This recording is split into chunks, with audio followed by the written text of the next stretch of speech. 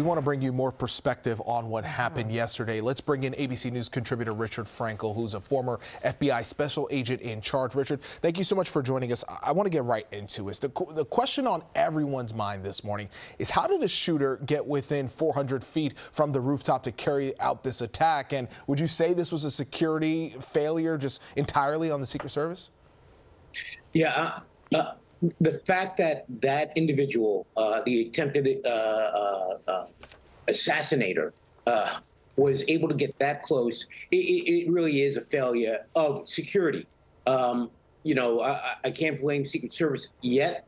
I can't blame any other law enforcement yet. There's going to be an investigation into what happened. They're going to be looking at how did he get that close, who was in charge. Normally Secret Service has the scene. They control everything. But they do work with other agencies. So therefore, was there a hole in that protective cover that should have been around the president? It's 400 feet away. That's not far away. The fact that he was able to get on a roof that should have been either secured and or patrolled is a failure of law enforcement to protect the former president. And it sounds like there's going to be huge fallout following this. What do you think is going to happen next? Do you think that someone at the top could lose their jobs as a result of what happened, the inaction in the beginning of this? Yeah, I don't know if somebody's going to lose their job. If you go back to when, during the Trump administration, when somebody was able to jump over the fence at the White House, that definitely caused a shakeup within the Secret Service. I know people were moved.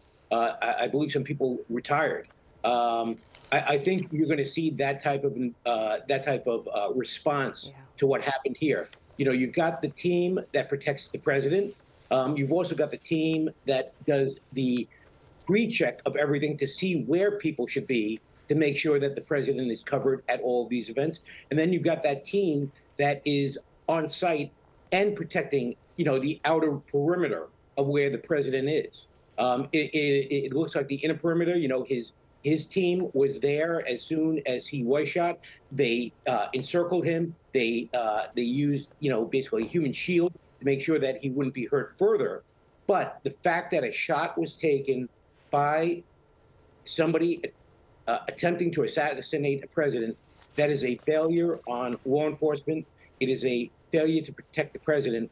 And it's definitely something that is going to be looked at from all angles of how we go forward in the future protecting our presidents. Yeah, there were still, according to Josh Heininger's reporting, 8 shots that were fired from that gunman towards him. And that shooter was identified as Matthew Crooks of Bethel, Pennsylvania. Authorities saying this is a lone wolf. They put out that information pretty quickly. Why do you think it's important that they made sure to put it out that, hey, we have this person here?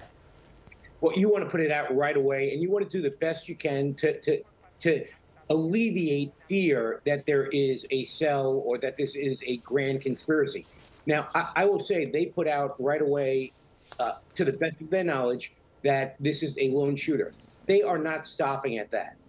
They are going to look at every possible and potential scenario where this person was associated with somebody else, that this may be a conspiracy. Not to say it is a conspiracy, but when we get these cases, just because somebody says it's a lone wolf doesn't mean that's the only angle you're going to do. You've now got teams of investigators that are going to go out and look at every scenario, at every lead, and make sure that this person is not connected to anything more nefarious. Sure. Yeah, so certainly every stone unturned. Let's talk about here at home. And we've seen it. We have our reporters out there showing the high security. You're seeing it in the city, Trump Towers, at Bedminster, obviously, where the former president is. Are we going to see that kind of security in the coming days? The RNC, perhaps? Yeah, I think from this point forward, at least through the election, you're going to see an increased police and law enforcement presence, wherever the former president goes, and 2, at all events going forward, including for President Biden.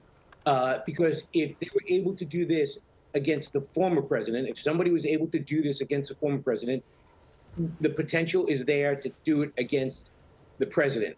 And so I think you're going to see Secret Service completely ramped up. Secret Service is part of the Department of Homeland Security. You're going to see additional resources from Department of Homeland Security at every one of these events where, you know, the presidents are, and at the RNC going forward. It is just going to be a sea of law enforcement, and you know, they're going to make sure that nothing like this happens on their watch. Yeah, any retaliatory attacks they're going to possibly be watching for. Thank you so much for joining us, ABC News contributor Richard Frankel. We really appreciate your time this morning.